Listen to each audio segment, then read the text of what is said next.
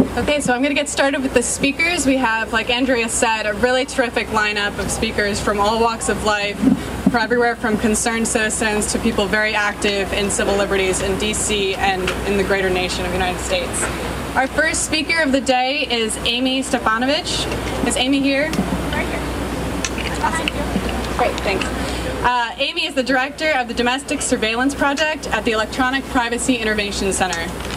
EPIC is a nonprofit research center founded in 1994 to focus public attention on emerging issues related to privacy and civil liberties. In her role, Amie works on the issues of national security, digital identity, and developing surveillance technologies. Please welcome Amie.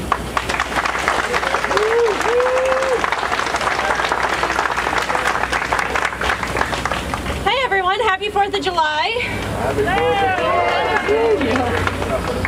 So 1 month ago, people in the domestic surveillance privacy community thought things had gotten pretty bad. We had the DOJ investigating reporters, we had body scanners in airports, drones in the sky, and we were thinking, what are we going to do about this privacy problem? 29 days ago, things got a lot worse. Because 29 days ago, on June 5th, 2013, The Guardian published an order from the Foreign Intelligence Surveillance Court. That order demonstrated that the National Security Agency had been receiving data on everybody in the United States, who they're calling, who they're talking to, where they are, what they're doing. It was an incredible invasion of privacy. 29 days ago, I was in San Francisco and I woke up to see this order published on The Guardian's website. Very shortly after that, I got a phone call from a very good friend of mine who really hasn't ever been that involved in privacy or surveillance, has never really understood what I did.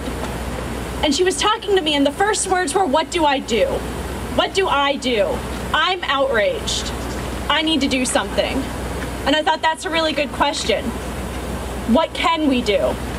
So 4 days later, and 4 times more outrage later, as we received 4 more stories from The Guardian about how our privacy, how our rights were being invaded by the government, I came back to DC and I sat back in my office and I met with people in my office, and that was the question I posed to them. What do we do? The NSA has made us all into numbers. They made us all, taken away our autonomy, taken away our personhood, and put us into a database, and what do we do? In that spirit, EPIC has done a lot. We started off filing Freedom of Information Act requests. We were trying to get more information about what the government was doing. We sent letters to Congress. We called for oversight. We demanded that Congress investigate the acts of the National Security Agency and the FBI and the Foreign Intelligence Surveillance Court. And they started to do that, but it wasn't enough. So we continued to ask ourselves, what do we do? So I'm really proud to announce that EPIC is doing a couple things that we expect to really change what's going on. A couple weeks ago, we launched a petition to the National Security Agency. There's this really great little law called the Administrative Procedure Act, and it says that an agency like the NSA cannot do anything that has a substantive impact on anybody's rights without getting input from people. Now, I wasn't asked by the NSA if I could have my information collected and put in a database. Were any of you asked? I don't think so. So we wrote to the NSA. We got public sign-ons. We're submitting to the NSA a petition every single week until they respond and ask why they did not come to the public, as required by the law, to get input on this program. And I'm even more proud to announce that on Monday, EPIC is going to file with the Supreme Court of the United States a petition asking the Supreme Court to vacate the order that allowed them to collect this information in the first place and prevent them from getting any more orders seeking our information.